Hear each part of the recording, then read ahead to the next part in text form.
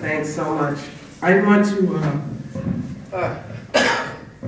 first of all, apologize, but I'm going to ask your indulgence. I've got a little bit of a congestion and a little cough, but a little tickle in the throat and a little cold is nothing in comparison to what our friends in Cuba have had to endure for 60 plus years. So it's my great honor to be here. Thank you for this opportunity. Thanks for coming and just sitting and listening to the various organizations that have sponsored this event is very telling. I think that there are, as Naomi was speaking, we were speaking as we were eating about the linkages between these various events and Cuba, that there is indeed a lot that we have, a lot more that we have in common when it comes to the various struggles that we're all engaged in. And I'm impressed and admire the tenacity of the work and the commitment of the folk in this room. Just a sprinkling of organizations that I have been the pleasure of hearing about your work is inspiring to me. But I sat and I thought, just about everyone who spoke, there was an arc, a link back in many ways for me to what Cuba represents. Can you all hear? Yeah. Okay. I'll just mention one. I think Naomi, when you were speaking about the young man, I'm sorry I don't know his name, the young man who was shot. That was Sir William?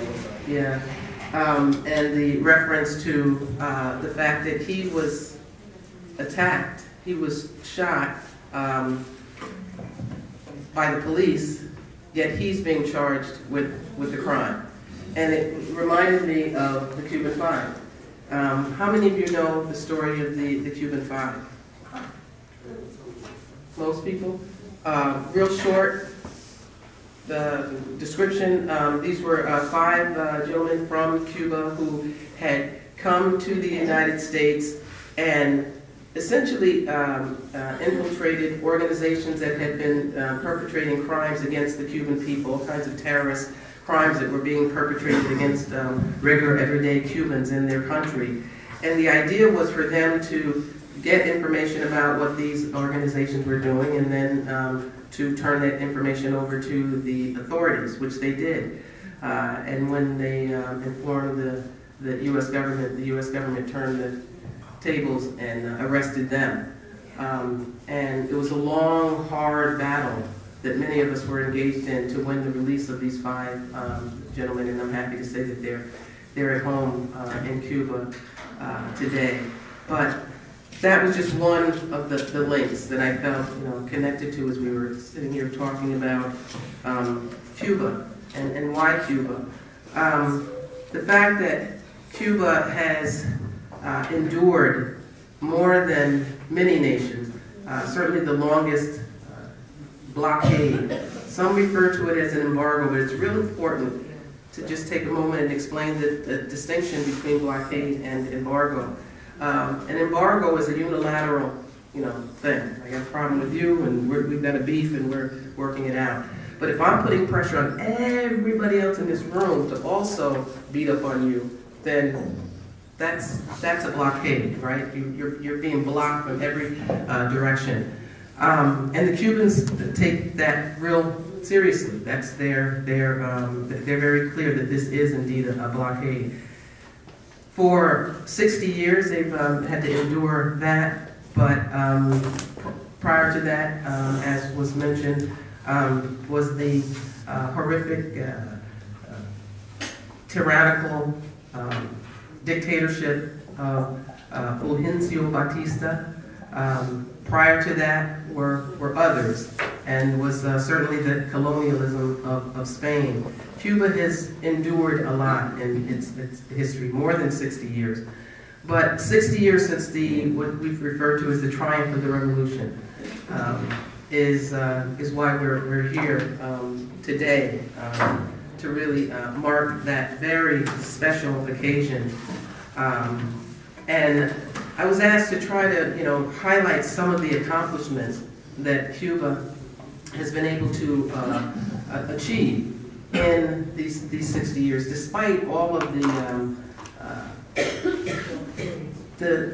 I don't even, sometimes it's hard to come up with the right adjective. I keep thinking of a big old boot, right? A big old heavy boot on the neck of a country, and just trying to really strangle it out of existence. Despite all of that, you know, Cuba has really been able to do tremendous things. Prior to the revolution, there was certainly the vast majority of Cubans who were suffering from regular, curable diseases, the lack of education and health care and adequate housing and opportunities. And, you know, the Cuban Revolution changed all of that. But despite those historical hardships imposed on the Cuban people, including this long-standing blockade, the Cuban people have managed to make incredible accomplishments on a variety of different fronts. And these were not just accomplishments for the island nation itself, but for the international community. And I think that that's also very much connected to the links that are made between the various struggles that we were just talking about this evening. Because there really is, as has been mentioned, an incredible example that Cuba represents, and that's what makes Cuba important, significant, and the reason why we feel we have to continue to defend her and defend her right to sovereignty. Thank you. Okay. All right. I'm so, you know what it is? I'm short. It's okay. How's that? All right, great, thank you. It feel a little, when I get off the bus at the New Jersey Transit, they say I kind of have to crawl down the side. I've got really short legs, so. But at least I'm not high. But you know, the bold example that Cuba, under the leadership of Fidel Castro, and inspired by the vision of Jose Marti, really the visionary behind the Cuban Revolution, has offered the world something that certainly can't be forgotten, and especially not at this historic moment. 60 years of pushing back against the oppression that Cuba has been forced to deal with. 60 years ago, Cuba celebrated their victory over one of the most brutal tyrannies in this hemisphere. And for these past 60 years, Cuba has built their revolution step by step, despite unending pressure from the U.S. government. How many people have actually been to Cuba? Okay. Most of you have. So you all, you know, you've seen some of what I'm describing. I mean, the tenacity of a country that has really had to endure, you know, years and years of pushback. There were efforts under the previous administration, the Obama administration, to begin opening relations.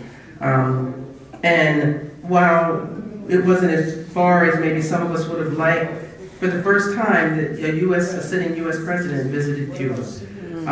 For the first time, there was at least talk of, you know, the ability for there to be some kind of dialogue between the two nations. And it was inspiring and encouraging.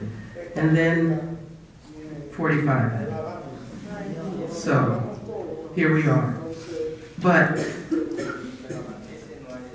more than ever, the reason that we need to continue to travel to Cuba, talk about Cuba, you know, visit the country and really help to change that the misinformation campaign that's so prevalent about Cuba is greater than ever. And I'm convinced that, you know, this too shall pass. This administration isn't going to be there forever, and we're going to continue to do what it is that we do, to not only encourage people to think differently about Cuba, but to think differently about the example that Cuba provides, so that we can begin working toward those revolutionary steps that we've been talking about here tonight. Cuba is that kind of an example, And that's why it's important that we have events like this.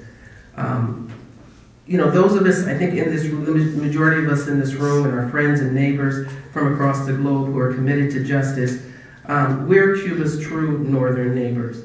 And we're eternally grateful for the tremendous accomplishments that the island nation has achieved in those various areas of health and education, environment, and so many other places. It's a cruel irony that Cuba, a tiny country that has given so much to the world in the name of healthcare, is denied access to medicines and medical equipment manufactured in the United States.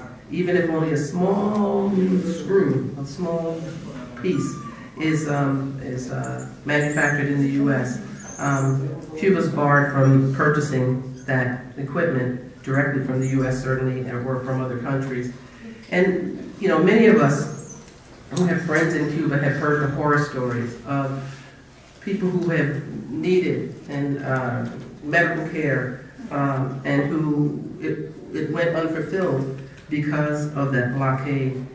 Some of you, I think his name might have been mentioned, or maybe it was when we were talking, Reverend Raul Suarez, does it? Yeah. You know Reverend Suarez, right? What a lovely man, right? Amazing.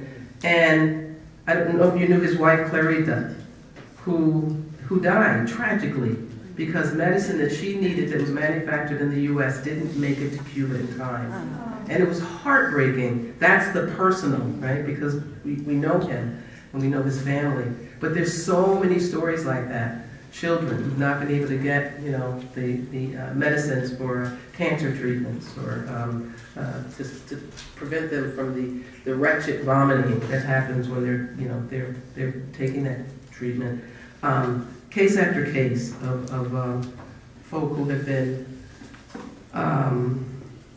left hurting because of this mean-spirited, illegal, immoral blockade. But this is not just an immoral policy creating hardship for Cuba.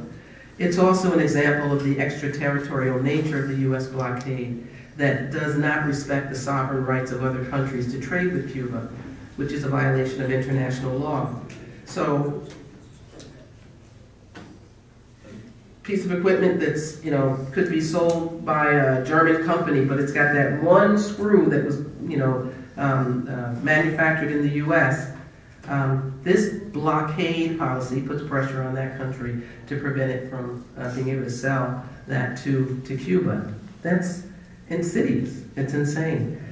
And who would blame Cuba if she refused to reach out and give a helping hand to those in the U.S.? But that's the beauty of Cuba. That's not the case. If you compare U.S. policy toward Cuba to the island's selfless offer to share its medical resources in the form of doctors or medicines with the United States, that's a telling story. We know that Cuba has successfully manufactured medical treatments that the world can benefit from, including those in need here in the United States. And many of you know some of these drug treatments.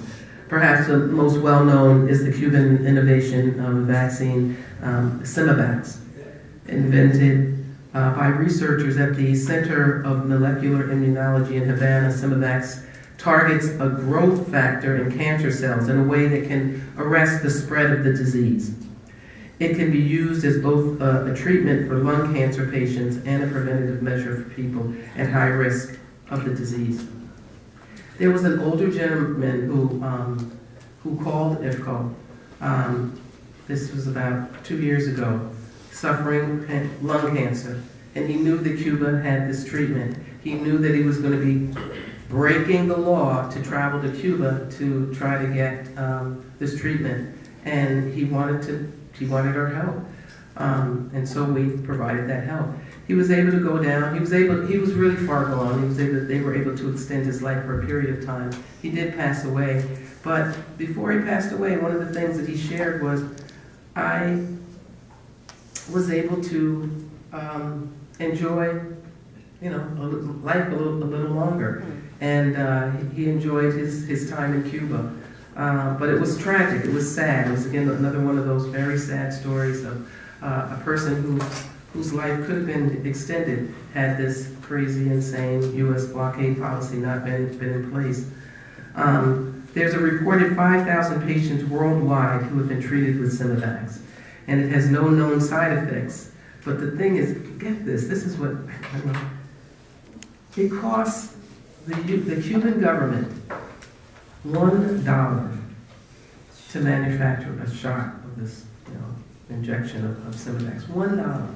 So that's a whole other story about the pharmaceutical companies here and the way that we prioritize. Who was that guy? Wasn't there a guy who was charging some outrageous amount of money? He's in jail.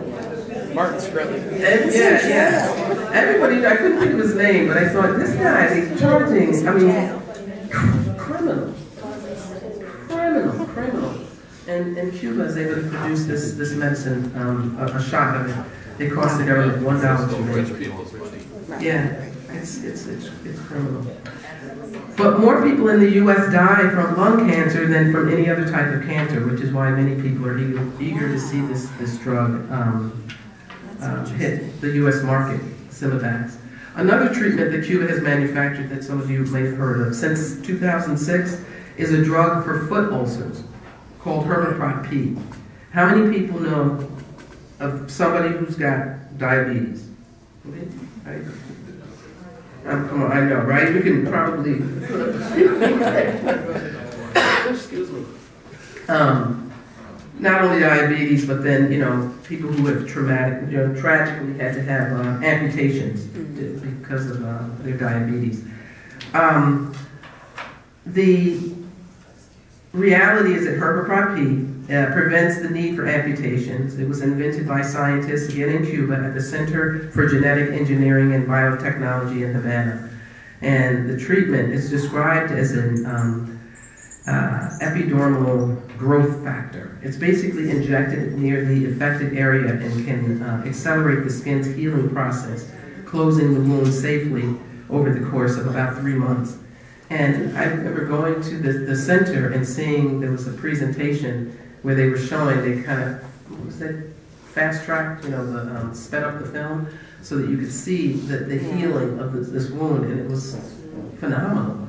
But what a wonderful gift for those who are suffering from diabetes and could really have this life-changing medicine. Just imagine how Hermaprat P could change their life. But this is, again, this is not just a political debate. This is potentially life-saving issues that we're talking about.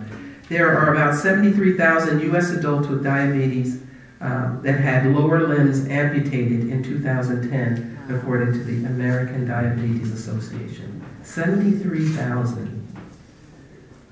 Multiple studies of different populations of people who have had their lower limb amputated showed that the procedure is linked to an increased risk of early death, suggesting either that surgery is a trauma that many people don't survive, or that people who submit to this kind of amputation are some of the most vulnerable and at-risk patients in care.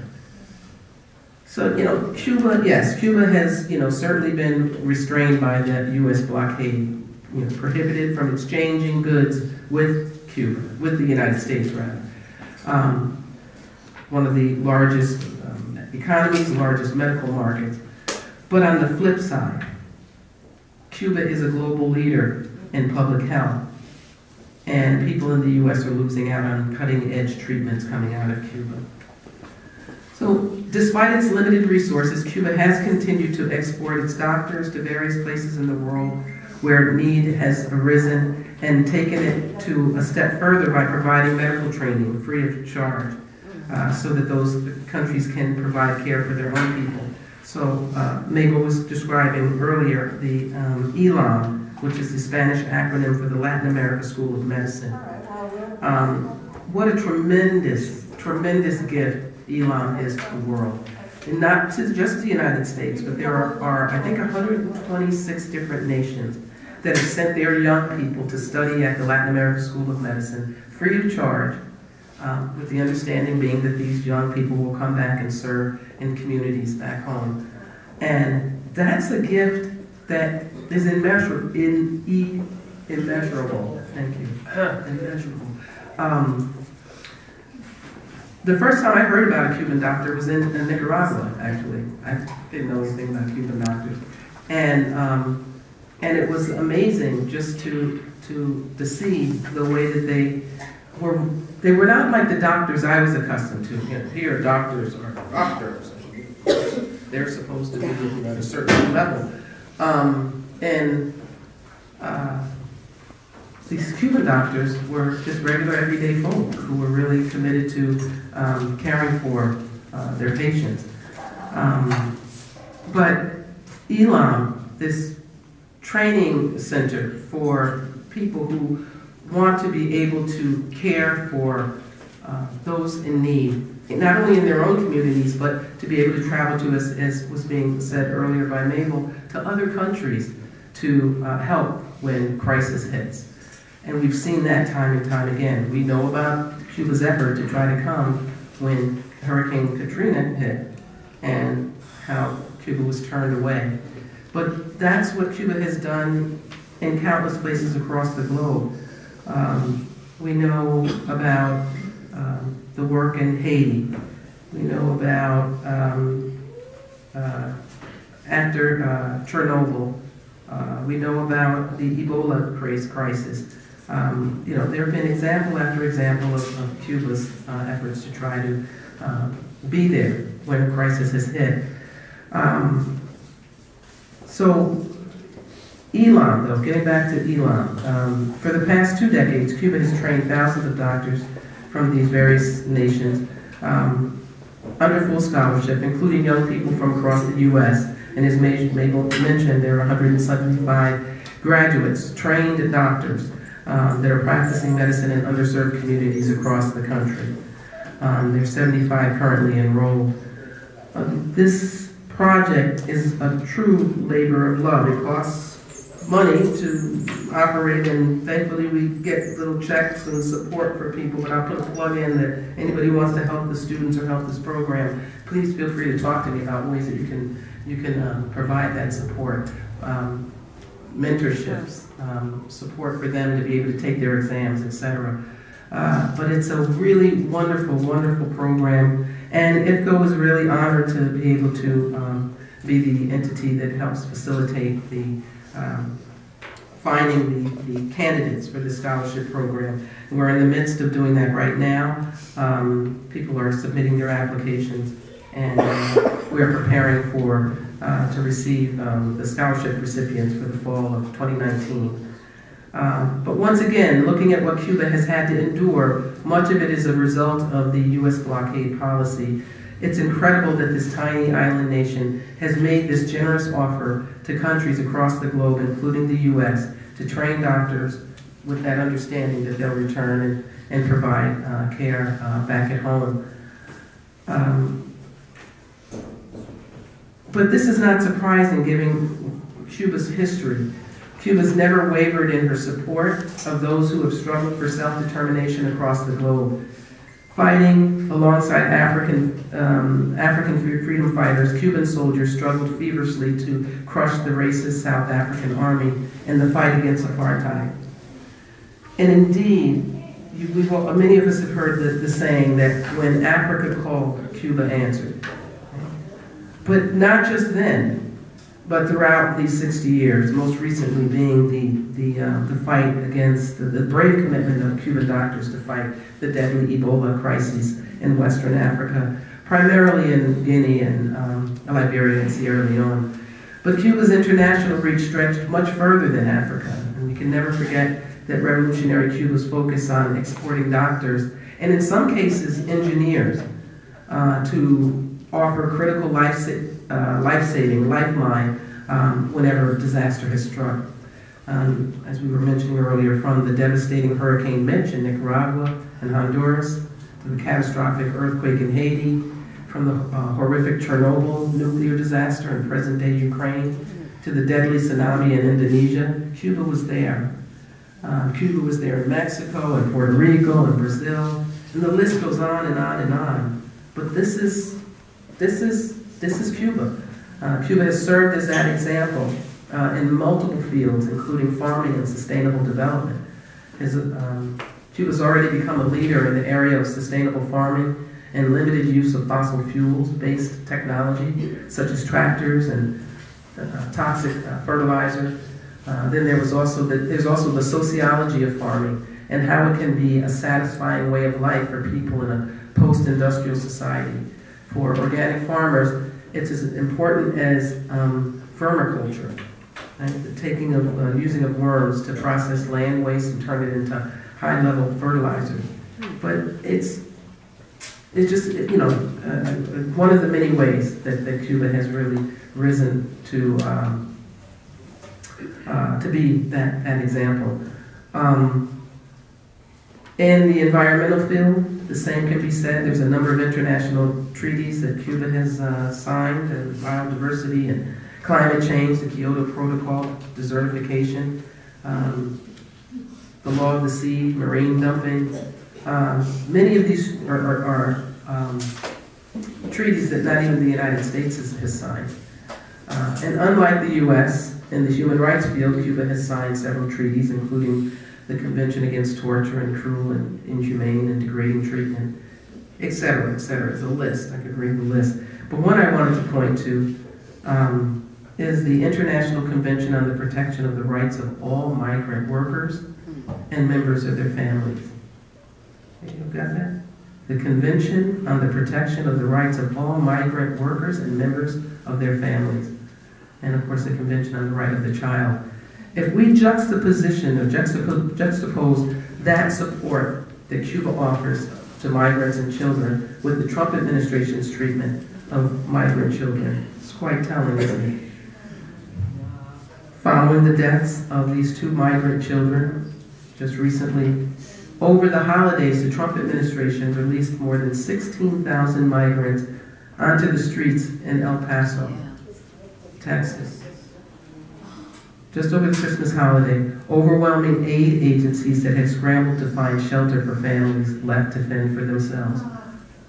Advocacy groups in the border city said that the mass release was unprecedented, as volunteers turned out in droves to bring food, water, and medicine to stranded migrants. Cuba's approach, unlike the U.S. approach, is the example of what it means to be a true leader in the international stage. Again, these are just, you know, Cuba being Cuba, but the example that it provides is astounding. Cuba is celebrating its 60th anniversary of the triumph of the revolution, just as their country nears the completion of a unique and unparalleled process of participatory democracy. How many of you heard about Cuba's rewriting of its constitution? That kind of blows my mind. I can't even, you know, that's not something, you know, you would I've ever heard of being considered here in the United States. But nearly 9 million Cubans from every sector of the island and more than 700,000 Cubans living abroad have formulated proposals for a new Cuban constitution. And this elaborate process, it's been very involved and is involved, you know, receiving proposals from various segments of society, a draft being presented by a commission of deputies and experts, and I don't want to put you to sleep on this, but it's just, I think it's really impressive. But this commission, in consultation with constitutional experts and relevant academics from different disciplines, have reviewed those proposals that have come from 130 different base groups or assemblies. And the plan is that the approved document will be submitted to a vote, a constitutional referendum, on February 24th, which is an important date in Cuban history because it's the day in 1895 that Jose Marti organized the resumption of Cuba's War of Independence from Spanish colonialism. So it's on this 60th anniversary of the Cuban Revolution that it's clear that Cuba is building upon a rich historical foundation. And from day one of its revolution, Cuba has been bold enough to make changes aimed at benefiting the majority. They made those changes there. Even still, I wanted to say Cuba's not perfect. Cuba's done a lot. Cuba's not perfect. And our Cuban friends would be the first to acknowledge that. Over the past 60 years, Cuba has been, what I say, tweaking. They've been tweaking their system in an effort to improve their revolution. If something hasn't worked or it's outlived its usefulness, Cuba will make adjustments or corrections. And just look at what they're doing with the Constitution. Again, something that had never been seriously considered in the U.S. But even Cuba's willingness to make those adjustments, those corrections, is a further illustration of the tremendous example that Cuba represents. So on this historic occasion, it is only appropriate to remember Cuba's heroes and sheroes and to honor the people, because there's a lot of women, okay? All right? And I know we always see Fidel and Che and got Diaz-Canel, but there were a lot of women, a lot of sisters. Can I get a little sister clap? All right. Thank you. Have made tremendous gains in Cuba. It's important that we honor the people of Cuba and their brave commitment to the world, and all people who hunger for justice. We owe a debt of gratitude to Cuba's bold example, and should be recommitting ourselves to continue to stand with Cuba in the fight against the U.S. government's brutal blockade. Que viva Cuba revolucionaria. Que viva. Gracias.